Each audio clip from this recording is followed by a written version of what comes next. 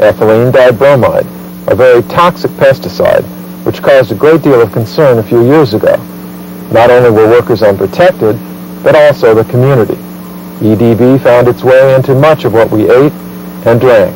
EDB is a perfect example of the limits of regulation and why the public, workers, the community should be vigilant at all times and should be aware of possible health problems, of waste problems, of the limits of the government to really regulate things. We knew about EDB 10 years ago. In 1974, the National Cancer Institute came out with very conclusive data about the cancer-causing potential of EDB. Yet nothing happened. No regulation was affected, and it was continued to be used. Many, many thousands of workers all over the country were exposed to it.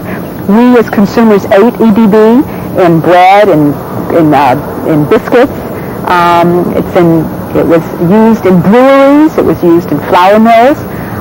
It was used in homes for structural pest use. None of us were aware of it. The government knew, and the industry knew that EDB can cause cancer and very powerful reproductive effects in men. Industry opposition and government resistance kept EDB, a very, very potent toxic pesticide, unregulated until 1982.